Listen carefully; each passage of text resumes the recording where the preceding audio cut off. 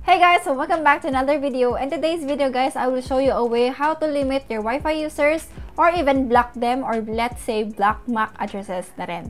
Okay, so before guys, meron tayong video on how to limit your Wi-Fi users. Pero that method kasi uses a program na kung sinutdown na natin yung computer natin guys, is nawawala din yung effect ng paglilimit natin sa mga users natin. Ngayon naman guys, gagamit tayo ng ibang method, which is paggamit ng separate na router. Let's say, binigyan ka ng telco ng router, and then that router is wala siyang limiting features. So in my case guys, ang binigay po sa akin ng PLDT, which is my internet provider, is a phone owner router. And this phone owner router guys is wala po siyang pag-limit ng speed ng aking users. Ngayon, gagamit tayo ng ibang router like what I said earlier, and it is Tenda F3 router. If you haven't watched my unboxing and my quick review about this product, please check the link sa description box, or you can also check the link here sa taas. Sa mga nagtatanong po kung nasaan yung description box, dyan lang po siya sa baba. Dyan lang. Click nyo lang po yan and makikita nyo yung mga links dyan. Yung color blue. Now, with regards sa price, guys, yes, may babayaran tayo, pero that's just one-time payment, guys, and that's just around 700 pesos. Unlike sa magbabayad tayo ng monthly, 'di ba, ng program. And ang kagandahan kasi dito, guys, sa Tenda F3 or sa paggamit ng ibang router is that kahit i-turn off natin yung computer natin, meron pa rin tayong limiting effect or limiting feature. So, para siyang gawin, let's get started. Okay, so simple lang ang pag-setup para dito guys.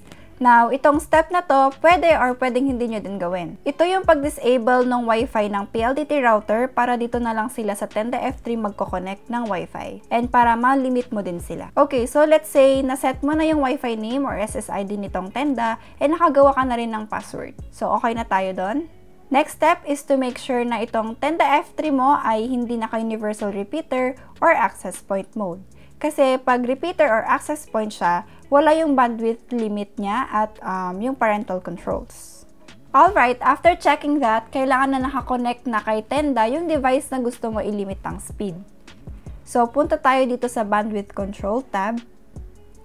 And dito, makikita mo na yung mga nakakonect.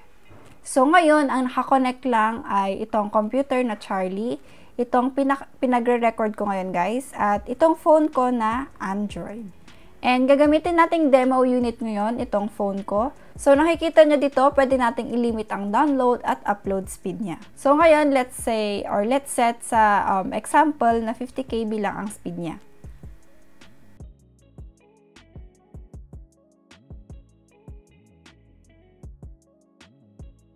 Okay, so speed test tayo sa phone, guys. Yan, nakikita nyo na bumagal na siya.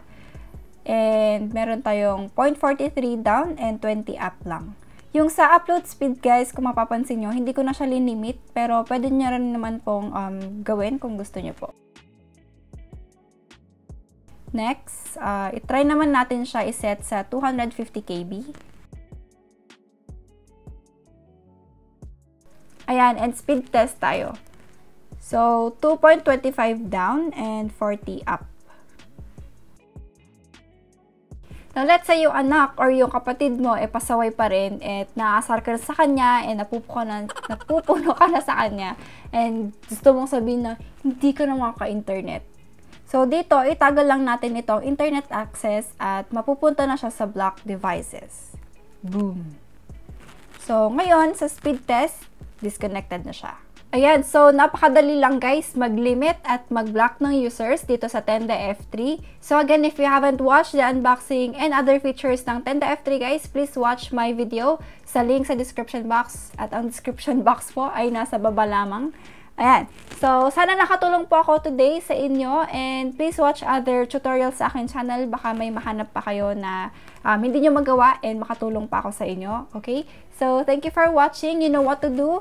Please don't forget to subscribe, like, share this video, comment down if you have any suggestions or gusto kayong ipa-review sa amin, ipa-unbox. Just comment down below guys, and thank you for watching once again, and see you next time. Bye-bye!